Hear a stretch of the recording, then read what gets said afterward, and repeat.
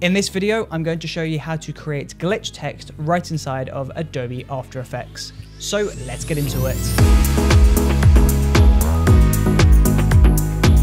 So once you're inside of Adobe After Effects and you have a brand new composition created, we first want to begin by creating some new text. So we'll go up to the T icon and select anywhere in your black video. Now we'll just type out a word of your choice. I'm going to do Brooker, obviously Brooker Films. And then we'll just center that up. Now the way the glitch text effect works is you need 3 titles, one in red, one in green, one in blue, and they're all going to be stacked on top of each other. So we now need to change this text to red. So we'll select this color up here in the character window. We'll select the white box and we'll change this to red. Now we're just going to make a copy of that. So we'll go Command C, Command V. If you're on Windows, that's Control C, Control V. We'll change the color of this one to blue. Then we'll copy that one, Command C, Command V, and we'll change the color to green. Now, if you want to stay organized, then you can change the color of the label. So we'll change the color of this one to green. The second one was blue, and then the bottom one was red. So that is already red. So you can see we've got our red, blue, and green colors down here. Now from here, you want to change the blending mode of the top 2 layers to screen. Of course though, if you can't find your blending modes, if they're not here sitting on the timeline, then all you have to do is select toggle switches / modes, and that should reveal the mode tab. Now we'll go into the top layer, the green layer, we'll select normal and change this to screen. Now we'll do the same thing for the blue layer, we'll go normal to screen, and now we should have our white text again. Now from here, we can basically add any sort of animation or effect to this, and it's going to create a glitching effect. But I'm going to start with the most simple one, and that is adjusting the scale, position, and rotation. So we're just going to go roughly a second into our text. We're going to open up the green layer. So we'll select the drop down arrow, select transform. We'll just zoom in to the composition just a little bit so we can see what we're doing. We'll create a brand new keyframe on position, scale, and rotation. We'll move 3 frames to the right.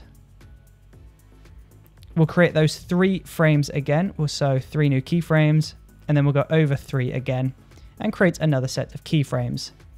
Now we're going to go to that middle set of keyframes. We'll increase the scale. We'll change the position, and we'll add some rotation.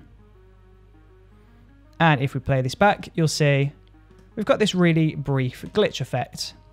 Of course, though, it wasn't very quick, so if you wanted to speed this up, then you just decrease the gap between those keyframes.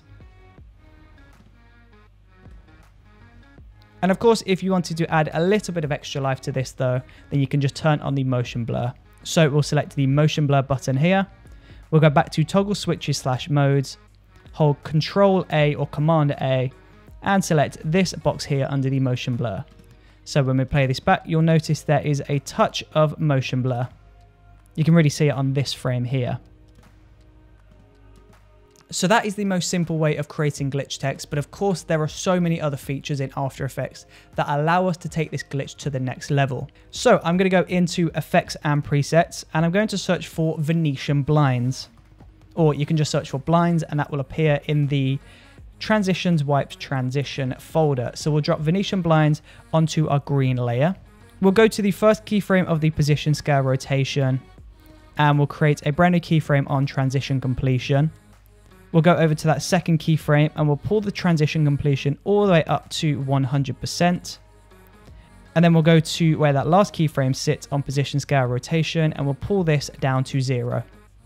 So if we play this back, you can see we've got this really awesome Venetian blinds effect happening on our text. Now, the great thing with this Venetian blinds effect is we can change the direction. So if we pull the direction around, we can create a diagonal effect to this glitch. And then we can also change the width of the blinds. So if we increase the width, then we're going to see less lines. But of course, if we decrease this, then we're going to see even more lines. But I like to keep this somewhere around 30%. And of course, we can feather this to make the blinds softer, but that's completely your call. I'm just going to leave that at 0 because I think it looks great. Of course, we can also adjust these keyframes so that they don't animate at the exact same time as the position, scale, rotation. So we'll go into Effects, Venetian blinds, and we can pull this first keyframe to the left a touch.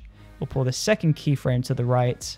And this means that Venetian blinds glitch is going to be a little bit longer than the scale, position, rotation, but the two of them overlapping will look really nice.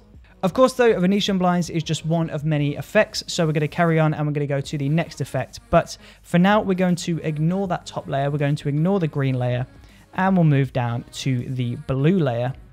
So moving around each individual channel gives you a different look. So if we move the blue channel, we can see we've got a blue and yellow effect. And if I pull the red channel, you can see we've got more of a red and blue glitch. So from here, I'm going to go into effects and presets, and we're going to go into the distort folder. And basically everything in the distort folder you can use to create an awesome glitch.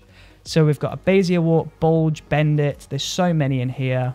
But in this example, I'm going to show you a glitch with liquefy. Let's go with liquefy, and we'll drop this onto the blue channel as I mentioned. Now liquefy is going to give you multiple different tools. So we've got this smudge tool here, then we've got turbulent tool options, twirl tools. We've got loads of different tools in the liquefy section. So we'll just select one of these, and then we're just going to paint over that text. So as you can see, that's just going to add this little bit of glitch here. It's quite subtle, to be honest, but it looks really good. And then we've got our distortion percentage. So if we pull this down to 0, then that distortion is going to disappear. But of course, if we pull this back up to 100 or even 200, then it's going to appear again. So we're going to use that to animate this effect. So we'll pull this down to 0%, create a brand new keyframe. We'll move one frame to the right. We'll pull this all the way up to 200. And then we'll go 2 to the right, 1, 2. And we'll pull this back down to 0. And if we play this back, you'll notice it's subtle, but it's adding a nice glitch on the blue and yellow channel. Moving on from the liquefy tool though, we've got everything else in distort. We've got all of these plugins and these presets. They're all going to offer you something really unique and different to your glitch effect. But we'll move on and we'll go down to transition. And in transition, we should have all of these presets for our transitions.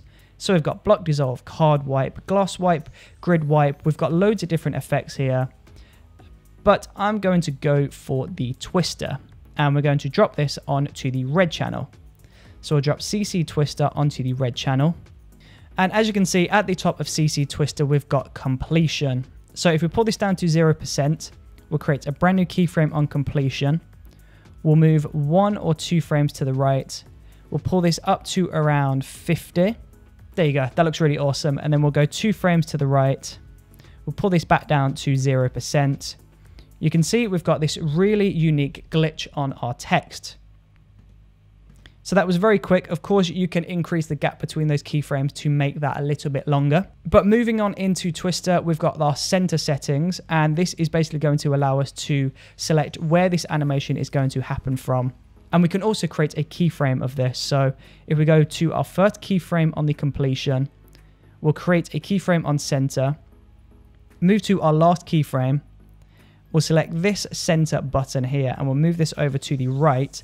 This means the center of this effect is going to travel from the left to the right of the word. So if we play this back, you'll notice this has created a more unique and interesting effect, as you can see. Of course though, let's go into effects on our red channel. We'll go into CC Twister. We'll increase the gap between these keyframes just to make this a little bit longer. And then we can also sync this up with the first set of glitches that we made. So we'll pull these over to the left. And if we play this back, you'll notice we've got this really interesting and really unique looking glitch on our word.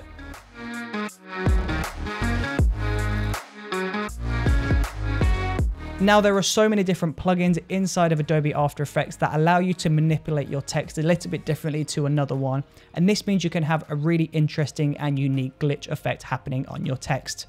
All you have to do is create your 3 channels of text, 1 red, 1 green, 1 blue, set the top 2 to screen, and then just add any effects and any animation onto any of those layers, and you're going to get a really interesting glitch effect on your text. And there you go. That is how you create really unique and interesting glitch effects on your text right inside of Adobe After Effects. Thank you for watching. I really appreciate your support, and I will see you on the next video. See you there.